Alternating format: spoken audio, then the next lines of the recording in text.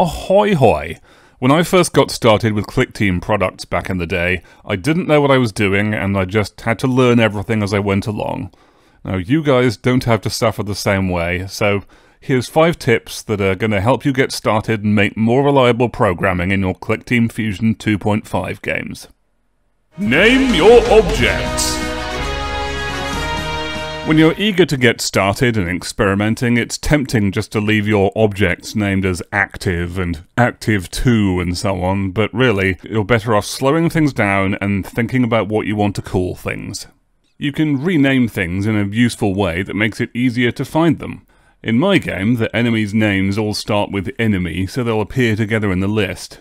Naming things categorizes them, and as you program bigger and bigger projects, you're going to find that more and more important. Name your variables!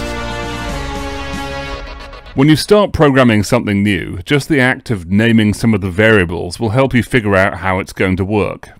You can name your variables into categories based on what they're used for. Here's where I added a warm-up category for some variables used to govern the engine warm-up system in Super Space Galaxy. The name is just a convention of my own, but it's useful. Personally, I'm pretty wordy, so I'm happy to have long variable names that spell out exactly what something is. On the other hand, you might belong to the school where you want short, practical variable names, and so long as you know what you're doing, that's fine too. It was reassuring to see that Ken Williams of Sierra Software agrees with my long-named approach. All you King's Quest V fans, you know what I'm talking about. Use comments!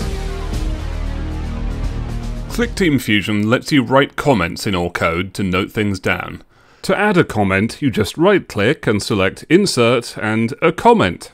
Comments can be annoying to write because they feel unnecessary at the time. After all, you already know what you're making, so you don't need to write it down, right? Really though, you should be writing these comments for your future self. As your project grows, you're never going to be able to remember what everything does. Super Space Galaxy is massive and has all sorts of stuff in there. My only regret is that I didn't write more comments than I already did. Comments also help you declare what feature you're going to make. If you can't explain to yourself what you're trying to do, your project is probably disorganized and going to fail. Use debug output. I love debug output. I use it a ton, especially when making intricate, complicated things like Super Space Galaxy's map generating system. You can use the stringizing function to write out variables as part of a string and have your loops say exactly what they're doing in plain English. One thing I like to do is have a debug mode global variable and have that on when I'm making the game. Any debug output can then trigger only when debug mode is on.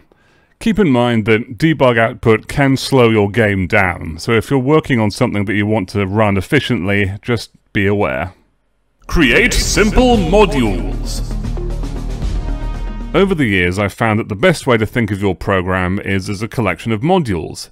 Each module has a simple input and a simple output, and in between is all the complexity of getting the right output from the input. I have a separate tutorial about making a list of cards from a simple input of one variable that says how many cards you want. So if you put 50 in, it'll make a list of 50 cards. The input is your number of cards, and the output is the string that contains the eventual list of cards.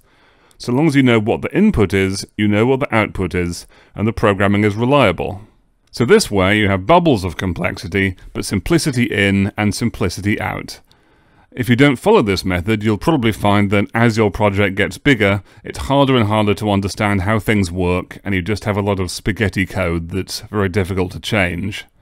Build yourself a set of reliable modules, and you'll save yourself the regret later.